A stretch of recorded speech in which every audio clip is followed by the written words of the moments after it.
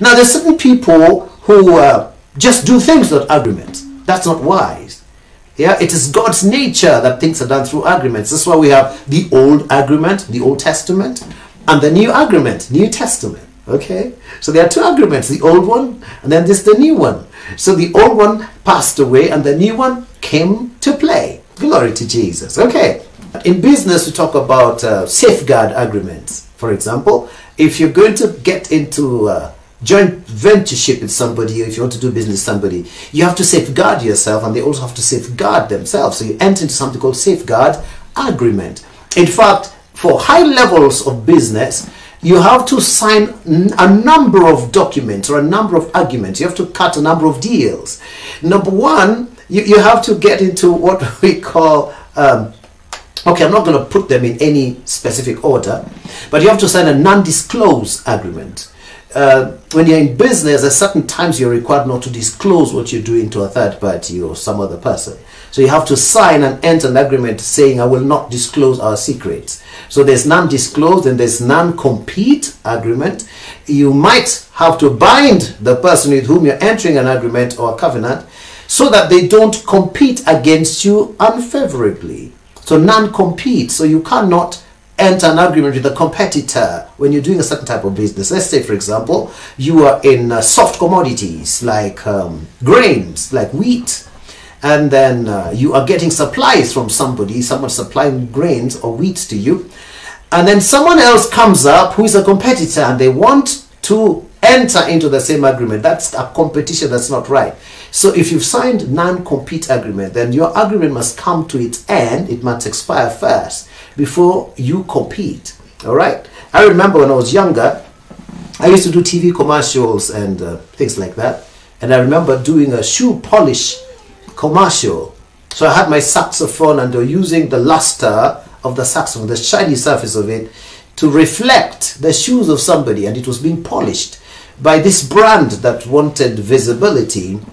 And I remember signing a document that stated that I was not allowed to engage any other shoe polish company for the next 2 years. So that agreement is called non-compete agreement. And then there was another one called non-circumvent agreement. That means you're not allowed to go behind the other person's back unfavorably. Okay, so you don't jump the one who introduced you to business and then you go straight to the source. That's called circumvention. That's what Jacob was good at. Jacob was a circumventer, you know, a supplanter.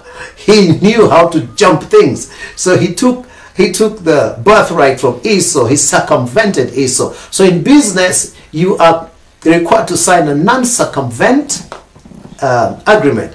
And then there's another one called non-disparage agreement. Non-disparage is where you're not allowed to talk badly about the person with whom you're doing business, even if you fall out. Okay? So even if you fall out, you're not supposed to talk badly. You're not supposed to say negative things about the person with whom you're doing business. Now, do you see how people fail in life? Because they break all these things. They circumvent, that means they go behind you. All right? And maybe you introduce them to somebody and they think if they can leave you out, they'll make much more money. So they circumvent you and they go to the source and they give a better price and then you're left out in the cold. Those are things that are not required when you're cutting a deal. You need to be a person who is wise. So Abraham cuts a deal here with God and he's going through the process of doing it. 5 processes of cutting a deal. All right. And then after you've dealt with non-compete, non-disparage, non-disclose, non-circumvent, yeah, then you go through the process of the agreements now, signing safeguard agreement, joint venture agreement, and then memorandum of understanding. So memorandum of understanding, MOU, is just to declare the kind of agreement you want to get into. What business do you want to do together? And then if it is about partnership, then you sign what we call joint venture agreement, because you're contributing and I'm contributing, so in joint ventureship. And then you sign you sign safeguard agreement. So this is what safeguards you so that you don't lose, and it safeguards me if you're in joint ventureship.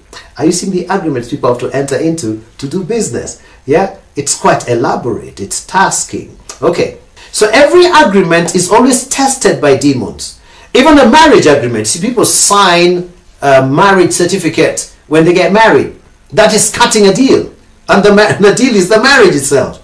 But you'll find the devil will always try out that kind of covenant or an agreement. So even in business, the devil will try you out. Maybe the person with whom you've entered the agreement changes their minds. And sometimes you may end up in court. So you have to be prepared to chase away the birds. That means you have to be a prayerful person who can destroy demonic spirits that are bent on interfering with your business or your employment. Do you know that when you get employed, you cut a deal? Did you know that your job description and that agreement you sign with your boss is actually a deal? You're cutting a deal that states you'll be working from 8 a.m. to 5 p.m. every single day, and you'll have 2 days free, that's Saturday and Sunday, and then you'll have maybe 3 weeks, 21 days of a holiday, a year, or whichever period of time you're talking about, and then your payment, emolument, yeah, your compensation, your salary is stated in that agreement. So you're really cutting a deal. So how do you then cut a deal that favors you during hard times? First, you have to destroy the demonic spirits that are always contrary to agreement. So you work for somebody and they end up not paying you. It means they've not fulfilled their part of the bargain. They have gone against the agreement.